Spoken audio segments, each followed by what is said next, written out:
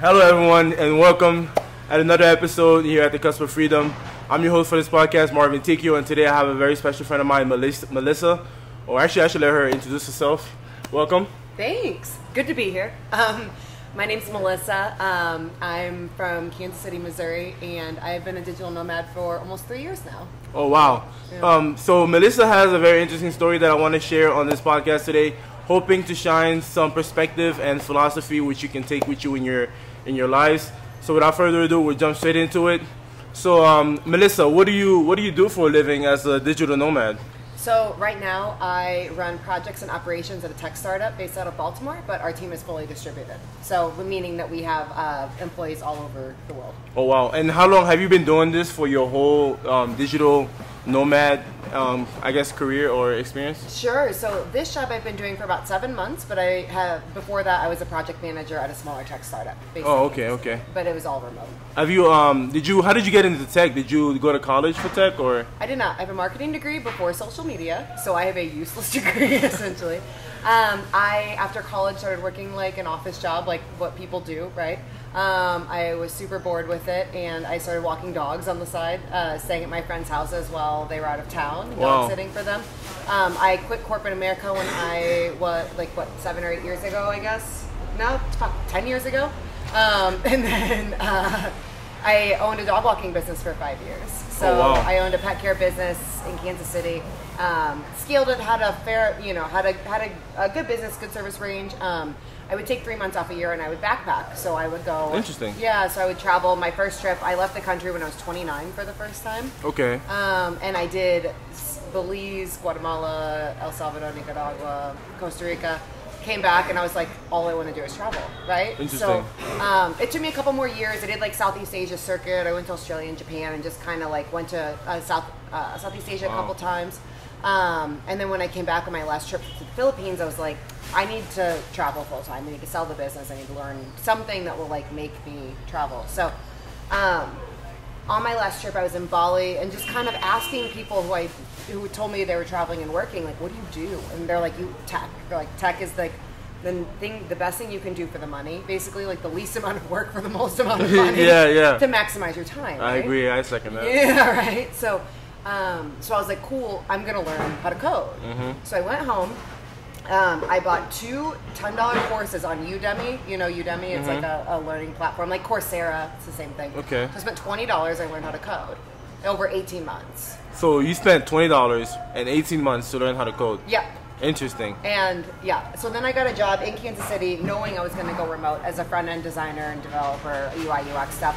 Realized like I'm like the world's worst developer. Interesting. But I'm really good at project management, so I started doing PM for them, and then now sold the business to one of my employees. It's still going today, so that's my whole deal. Yeah. Wait.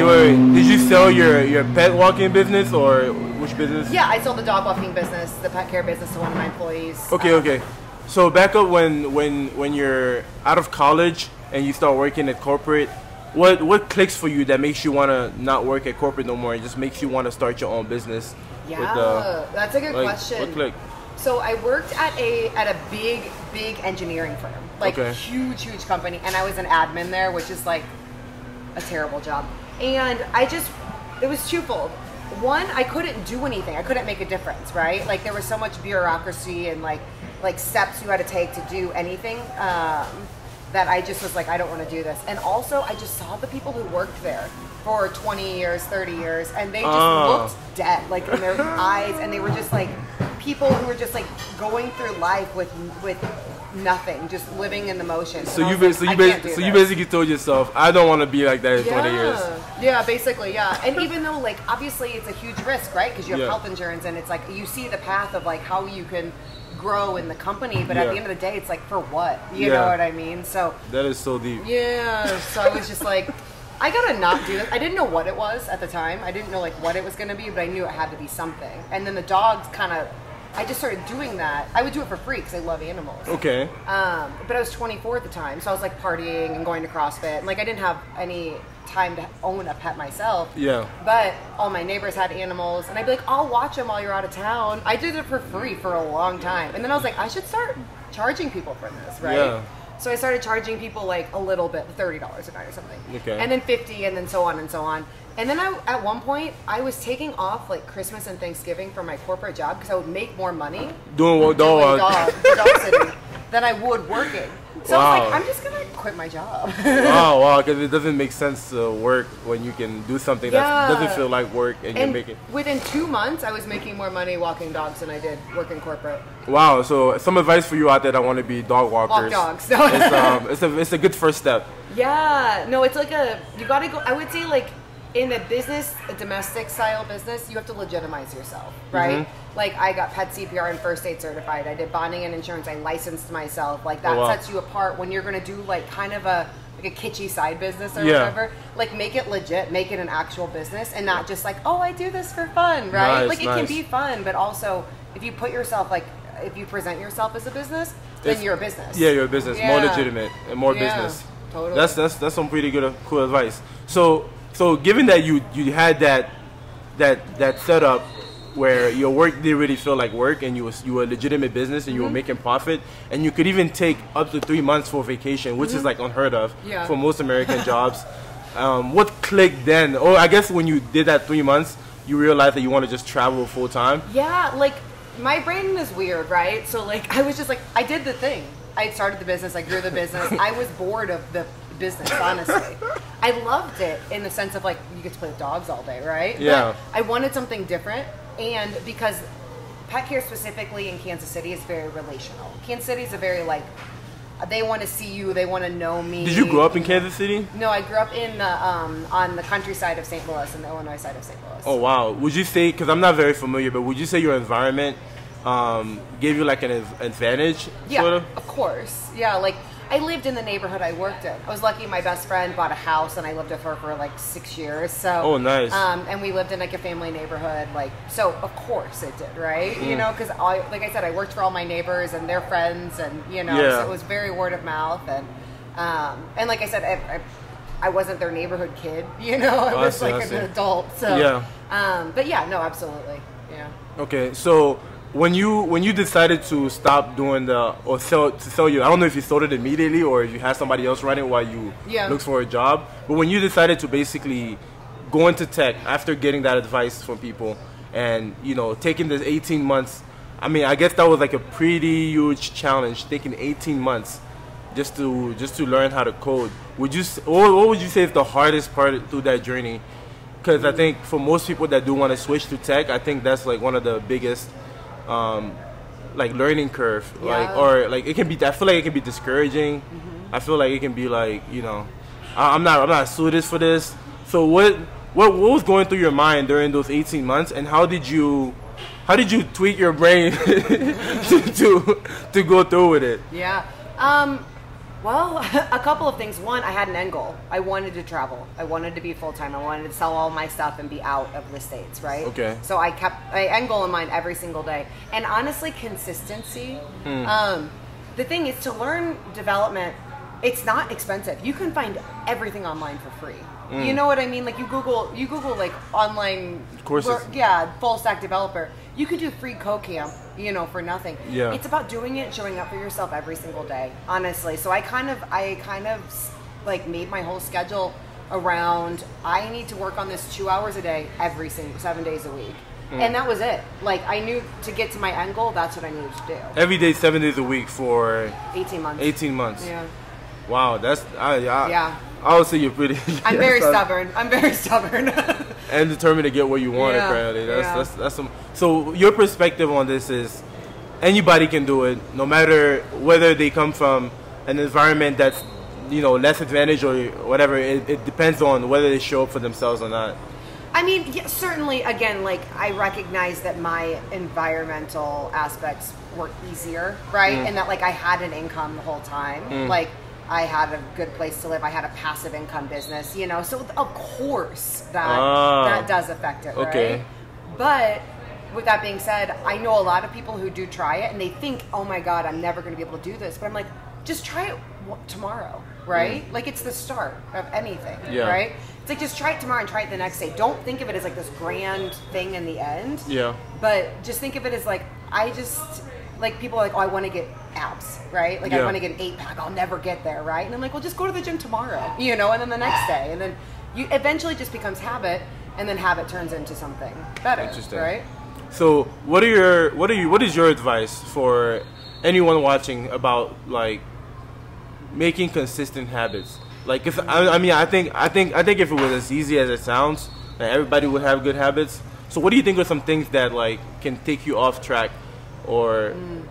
I think don't try to do too much at once. It's like the New Year's Day philosophy, right? Everybody's like, New Year's Day, I'm gonna go to the gym. I'm not gonna eat sugar. I'm gonna sleep 8 hours. I'm like, well, just try and do one of those things for a little while and see what happens. Like, and then try to do another thing and see what happens. You know, it's like don't try to do too much at once. Just try to do one thing at a time, and then like let the habits kind of build on themselves. Because if you're trying to get healthier, usually if you start going to the gym, you don't want to eat pizza all day. You know what I mean? So then it's like, okay, well then you start eating a little healthier, and then you're tired because you're going to the gym. Yeah. So you start sleeping. You know, so it's kind of like don't try to do it all at once. Just let it happen naturally over time. Okay. Yeah, that sounds good. And live in the moment, I guess. So I guess now that you're in tech, what are some of the challenges you would say? Like, if you could go back and see yourself in tech right now, would you say that you're happy with the choice you've made? Or would you have preferred to have less stress? I don't know how much stress you're facing in tech right now, but I know for a lot of developers, one of the main challenges is feeling burnt out, like they're being overworked. But I guess from your experience, it might be a little different because you're in like the management role. So how does it feel being in tech and working remote or working from anywhere in the world? And like, what are some of the challenges that you have to face like on a daily basis with regards to work-life balance? Sure. So the main challenge of working, not just in tech, but I think full-time intense job, because tech is intense, right? Yeah. You know that, I know that, like, is finding and creating your own work-life balance, because I can work from anywhere, which is amazing, right? But also, I can work from the beach, and I can work on vacation, and I can work on my mom's birthday trip, and I can work.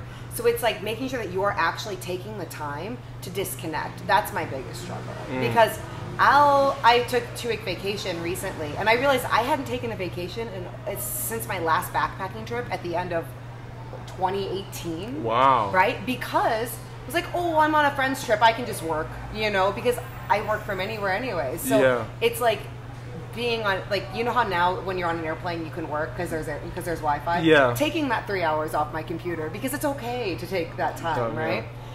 That's the biggest challenge of having a hyper intense job and traveling, because my laptop is my work, so it's just anywhere I am. So saying like, I'm gonna take the day off next Friday, I could work, you know, probably 6 hours next Friday if I wanted to, but I'm like, no, take the day off, leave your laptop at home, work will still be there on Monday. Like, it's not going anywhere. And I'd say like that's a very common challenge amongst digital nomads, and a big struggle amongst the community is having that, you know, mindset of like, oh, grind, hustle, right? But then at the end of the day, it's like, no, you have to recover as well. Yeah, you have to take time for yourself. Yeah, that's true. So what would you say throughout your journey to becoming a tech leader, sort of, where you at today? What would you say is one of the biggest challenge or point of adversity that you've had to like overcome? I'm, as a lot of people are, I'm my worst enemy, right? So as I'm going through all of these courses and everything, I'm like, you can't learn this. You're not smart enough to do this. Like, I barely graduated college. Like, there's no way I can do it, right? Like, you know, like that was kind of always my thing.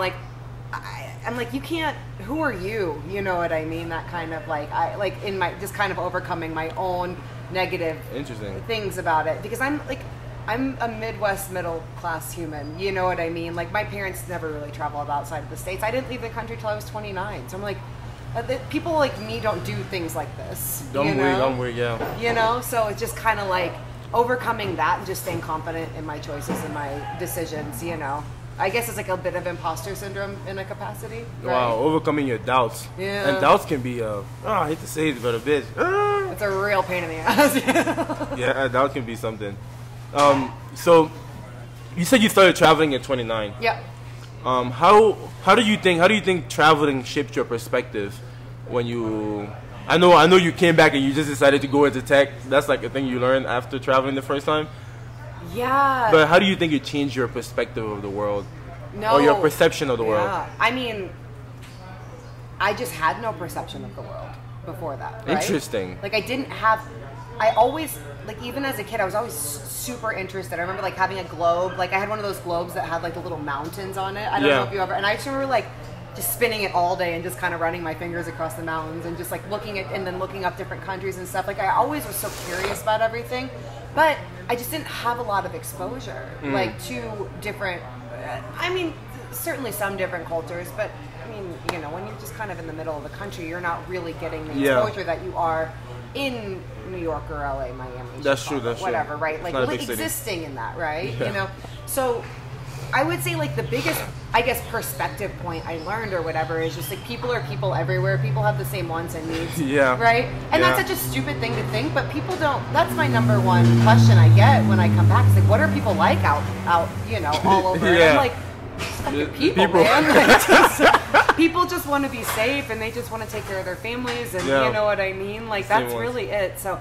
I would say like obviously it shifted my world perspective massively. Just that, but also like finding a whole community of people that I really connected with that I didn't know existed. Right? That was super cool too. Just being like, oh my God, like all of these awesome people I keep meeting all over the world. It's just like I didn't, you know, I didn't think I was doing anything new, but at the same time, it was so different than what I knew. Yeah, you know. That's true. So why do you think most Americans don't have passports? We got a lot of country to see.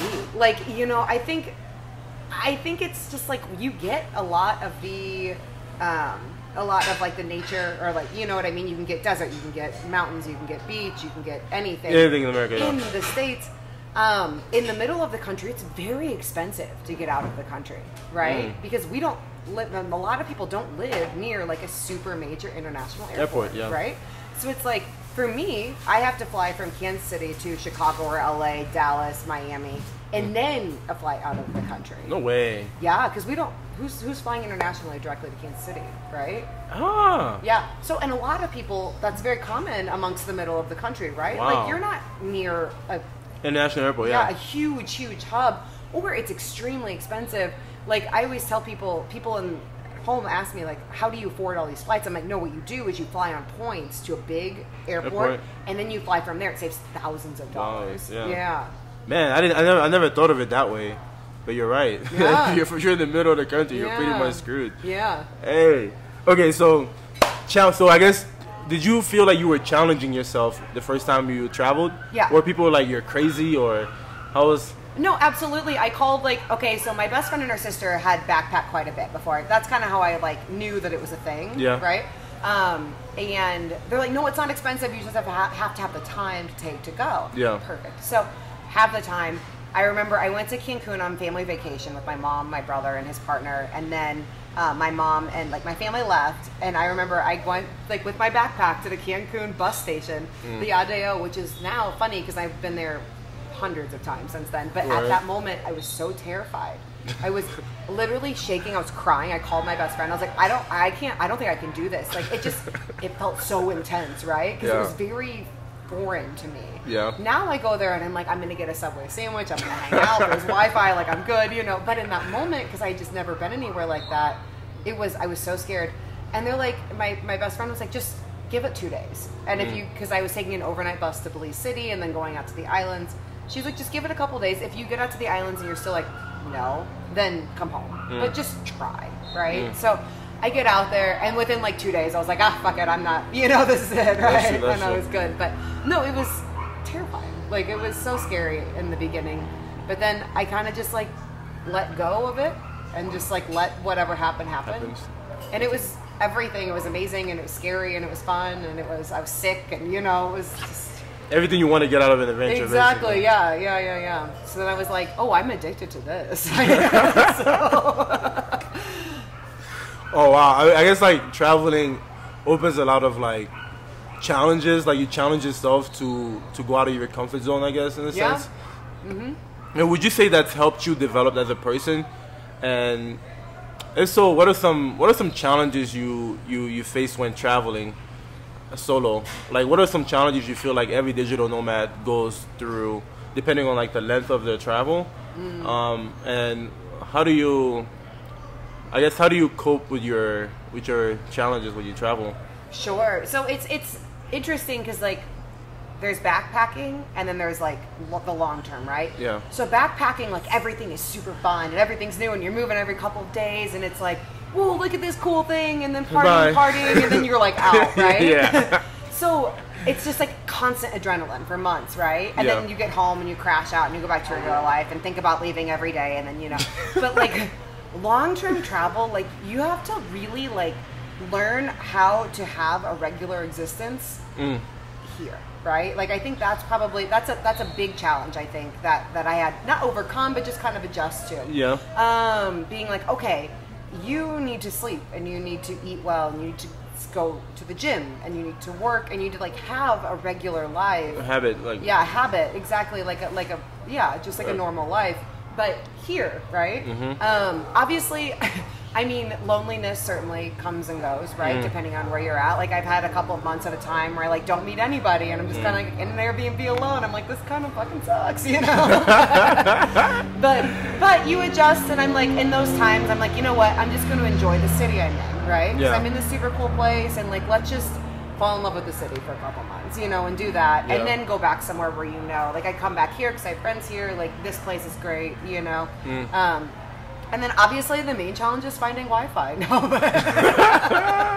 No, but having, but on that, being in places where you know the connectivity is good enough. If you're working. If you're working. Yeah, if you're the long-term digital nomad, like, that's honestly the biggest. It's so, like, people knock Starbucks, like, so much, but let me tell you, everywhere in the world, Starbucks has Wi-Fi. And I have run in my rain jacket, holding my laptop in the rain, to make meetings at Starbucks. Starbucks has saved my job like a couple of times. So. It has actually saved mine too, so I can relate a little bit. Yeah, like, you know, but just being able to like, okay, I'm in a new place. Is the connectivity good? Can I get healthy food? Is it safe? Is it, you know, like, can I get to the gym? Can I exist here as a person? Like, I have backpacked and traveled to many places. That's not the case, right? I love to visit, like, I love visiting beach towns. I can't live in beach towns because it's just like, it's just too inconsistent. I don't know. Like, I prefer to live in the city where I feel like I can get all the things and then visit a beach for a month or so. That's true. And just kind of live with the inconsistency. But like Medellin is great because it's a good livable city. It is. You know? I agree. Yeah. Interesting. So what do you think is, what philosophy do you live by? Ooh, that's a good one. It's so hokey, but it's just like create your own destiny.